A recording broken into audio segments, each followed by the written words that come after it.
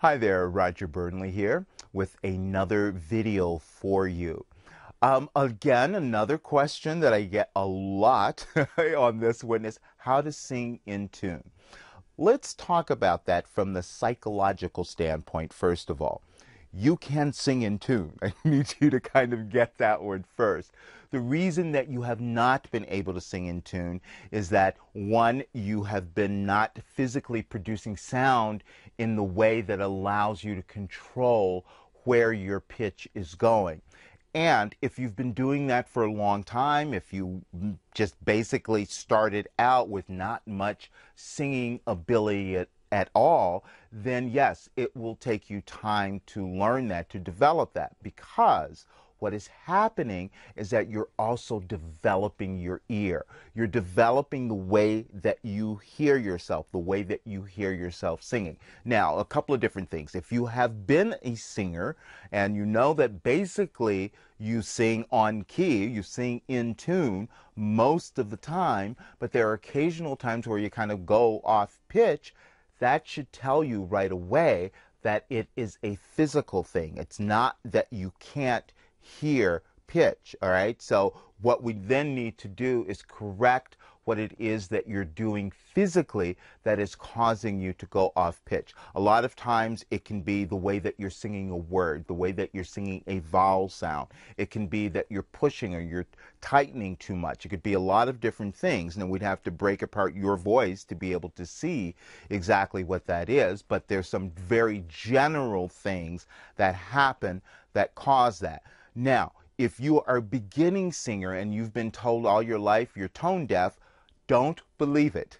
It's not true, and I know that from experience. I took a client many years ago who could not hear a single pitch, but he was determined that he wanted to sing.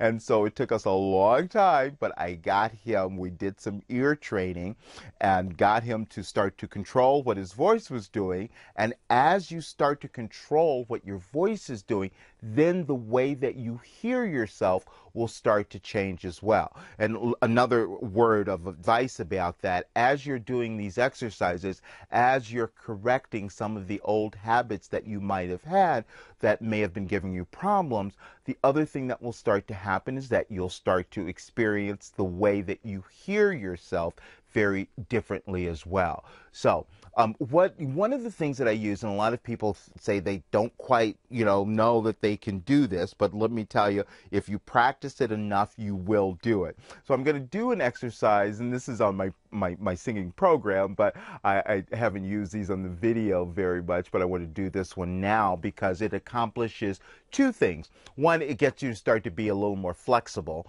in terms of not, forcing your sound, so to speak, but also helps you to start to develop your hearing. Now, what I'm going to have you do is to think as you're doing this, again, I use this a lot, is that you're going to try to hear yourself in your forehead, right up here. It's not in your nose, it's not down here, it's right up here. That's all I want you to think about.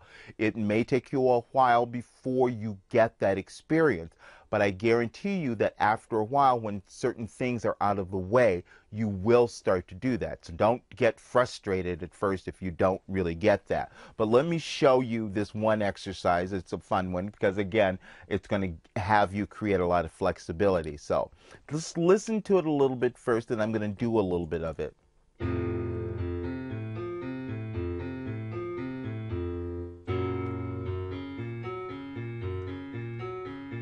You see how it's just going back and forth and back and forth. And so, one, it's going to force you to let go, allow the vocal cords to do that changing and hit those notes. And at the same time, I need you to focus on being able to hear yourself doing it, okay? Ah, ah, up here. Ah, ah. And even I haven't done this one in a while. So one thing that you've got to always do is also make sure that you're getting all the notes, even the ones coming down. So you'll start to hear more of that, because I heard one that kind of, that wasn't quite there. I don't know if you heard it, but I did. And you'll start to become that sensitive to hearing your voice. So a little bit more of it. Ah, right there. Ah, ah, ah. And the thing that I want you to get as you're doing this is to that thinking that you're not shoving this around, you're not forcing this around, you're just allowing the vocal cords to change back and forth to keep changing those notes. So no matter where you are, please believe me that eventually you will start to have this perfect pitch where you will sing in tune all the time. It will develop. It just takes practice and patience and persistence. That's it. Okay, so now if you also want more information about my singing program, Singing Made Simple, there is a link at the bottom of this video, and you can definitely check that out as well. And until next time, thank you so much for watching this video.